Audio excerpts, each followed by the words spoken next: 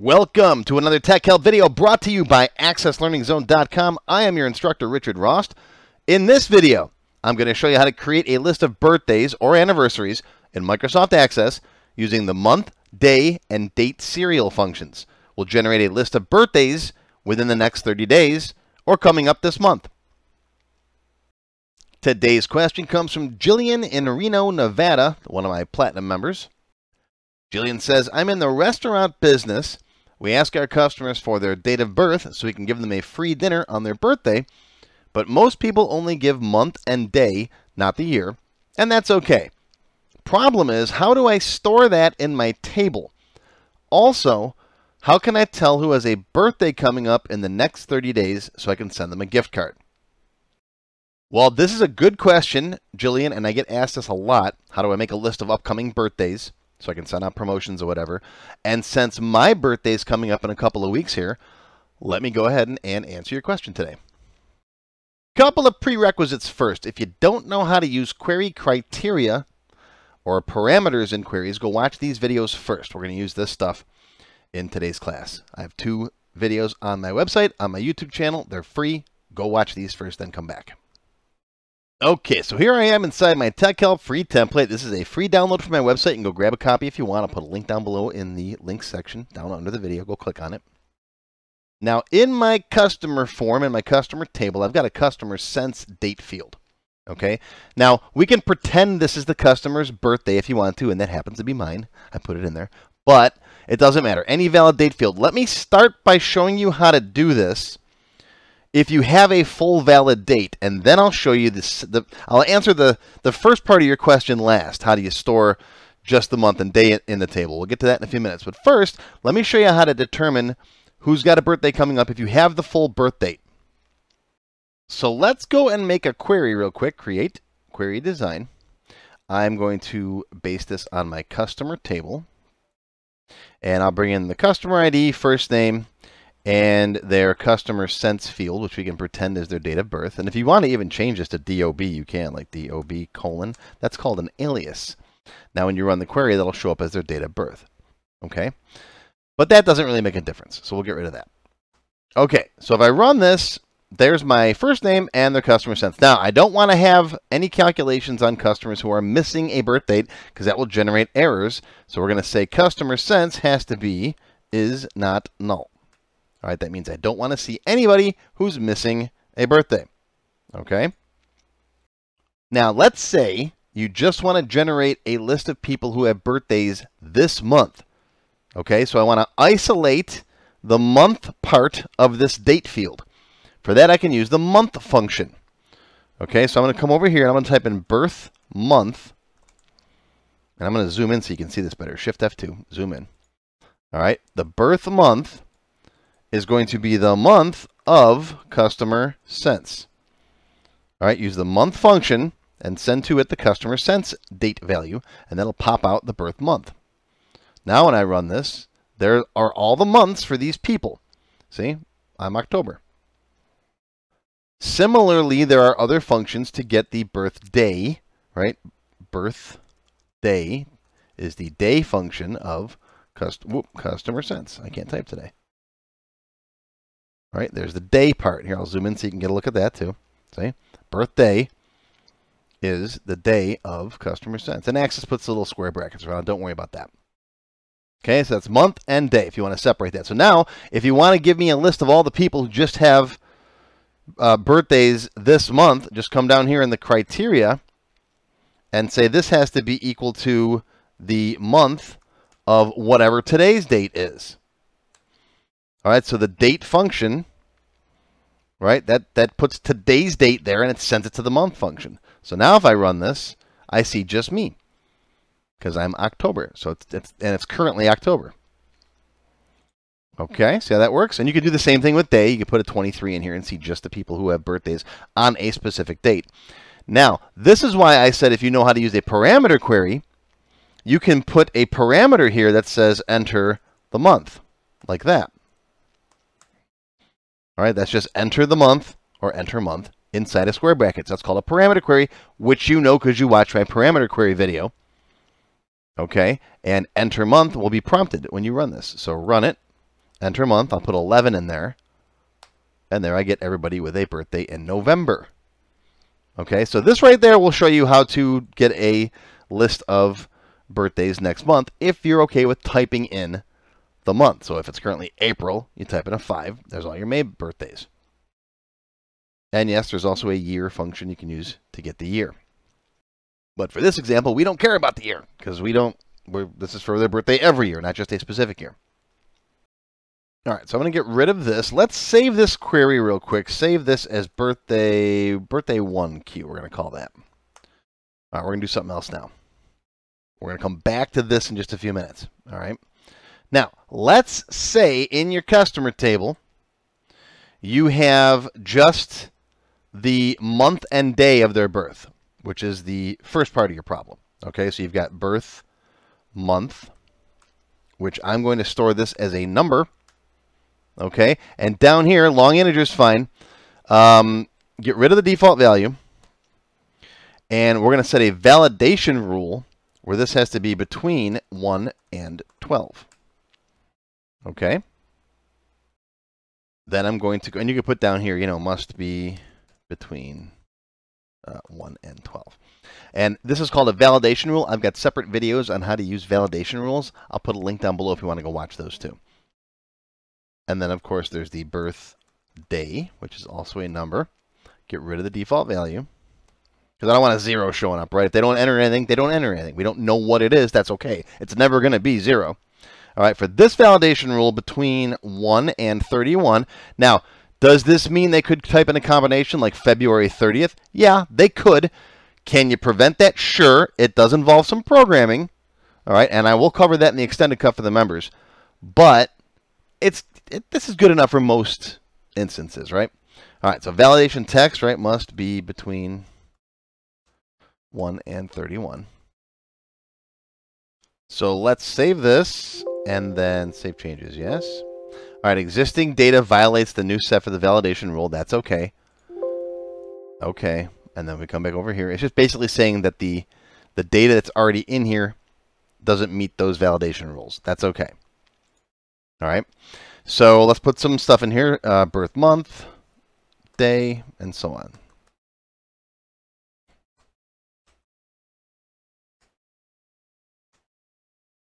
I'll put it on the November in there. Okay, so now we've got some people's birth months and birthdays. And yes, that's how I'd store them in the table. Because you can't type in, if you're going to use a valid date field, okay, you can't type in just month and day and leave the year blank. All right, so the only way around it easily is to store it as 2 separate fields. Now, knowing this, how can I calculate this person's birthday this year? Well, let's go over to another query, create query design. And again, we'll bring in the customer table. I'm going to bring in customer ID and first name. And this time, let's bring in their birth month and birthday, our 2 new fields. So it looks like this now. Okay. And again, put your is not nulls in here. So if you have anybody who you're missing data for, it doesn't mess up your calculations. All right. In fact, let's, well, I'll just leave it like this for now. I won't make everybody confused. Now, how can I put together a date based on this stuff? Well, I have the month, and I have the day, and I know the year, right? It's the year of the current year. Okay, so to put together a valid date value based on the components, based on the constituent parts, we use the DateSerial function. So I'm going to call this birthday this year, colon. I'm going to zoom in, Shift F2. All right. It's going to be based on DateSerial is the name of the function, and it takes 3 bits of data, the year, the month, and the day in that order. Now, the year's the tough part. We need to use the year function of the current date. All right, so take the current date, give me just the year, and stick that there. So it'll be, right now, 2021. Okay, comma. What's the birth month? Well, that's a field. Birth, month, and so is the day. Birth, day. There we go. This will get replaced with 2021 when the function runs, like that. And then this will get replaced with the 10, and that'll get replaced with the 23. Let me put that back. Hold on. Go Back. There you go. Okay, so I'll hit OK now. And now when I run that, there you go. There's this person's birthday this year. Now it's easy to calculate who's got a birthday coming up this year within the next 30 days. All right, how do we do that? I'll show you in just a second. But first, a little tiny advertisement. If you want to learn more about time and date functions, my Access Expert Level 27 and 28 classes cover all the date time functions in detail. All right, date time now, records from today, in the past or future, not on a date, between two dates, outside of a date range. We'll set up an aged accounts receivable using different date ranges, right? Less than 30 days, 30 to 60, more than 60. Records with times, without times, birthdays from now until the end of the week, all kinds of stuff. Expert 28 covers all the advanced stuff. Date add, date diff, date part, date serial, displaying ordinals. How do you display first, second, third, all that stuff. Calculating someone's age. All right, birthdays for next month in a lot more detail that I'm going into right now. All right, so that's Access Expert 27 and 28. Okay, commercial over. So, how do I get to see just people that have birthdays coming up in the next 30 days? Design view. Right down here in the criteria, we know when their birthday is this year. Now we just put in here between today's date and date plus 30. I'll zoom in so you can see that. See? Between today's date and date plus 30. Or if you want to go between tomorrow and 31 days in the future, that's fine too, because figure today's probably already gone. If you're going to send them an email, right? If you're going to send them a gift card, maybe bump this up by like 7, since you know how slow mail takes. All right, now when I run it, I'll see everybody who's got a birthday coming up within the next 30 days. So that's me. Look at that. What's today? The 8th. My birthday's on the 23rd, so I'll be accepting all of your birthday cards and wishes. Thank you very much. No, just kidding. Now, going back to the other example, all right, we've solved this for Gillian because she stores birth month and birthday. But let's go back to birthday 1. Save changes to this. Yeah, we'll call this birthday 2. Just because I saved the databases for my gold members and they can download them. Let's go back to birthday 1 for a minute. Let me open this back up again. All right, so we've got customer sense. We know their birth month and their birthday. So now again, we can calculate the same thing based on this because we have their pieces taken apart. In fact, we can go back into here, probably just copy this guy. Let's copy this. And let's go design view and let's paste that here. And there we go. It works. Because I made birth month and birthday the names of calculated query fields here, right? We're determining that based on the customer sense. And we're using the same values in this calculation, right? Birth month, birthday. So instead of being fields from the table, these are calculated query fields. And it works the same way. Let's do a quick test real quick just to come in here, change someone's birth date. I'm going to change this. All right, we got birthday here. Let's make this one 11/2 because 11/14 wouldn't fall within, today's currently October 8th, and it wouldn't fall within that 30-day range. Now it should. Now, be careful, though, because I've got birth month and day over here. The other query, query 1, is based on this. Mine and I have both the same, so we have to remember to change this to 11/2. Let's make it 2003 or whatever. All right, so they're both the same. So let's check our queries now. All right, birthday 1 looks good. Birthday 2 also looks good. There they are. So that works. Now, the next question that people always say to me, where are we here? Where's the dates? The next question people always say to me is, okay, I don't necessarily want the next 30 days. I want the next calendar month. If it's currently October, then I want to send out my cards for November, from November 1st to November 30th. How do I generate that list? That requires a little bit more work, still with the DateSerial function, but there's a lot more explanation I have to give you. And I will cover that in the extended cut for the members. Want to learn more in the extended cut for the members? I will show you how to make that list of birthdays for everybody who have birthdays in the following calendar month. So if it's currently October, you'll get all the birthdays from November 1st to November 30th, regardless of the year, of course. So, you know, early in October, you'd send out your cards for people who have November birthdays coming up. Not just 30 days in the future, the whole calendar month.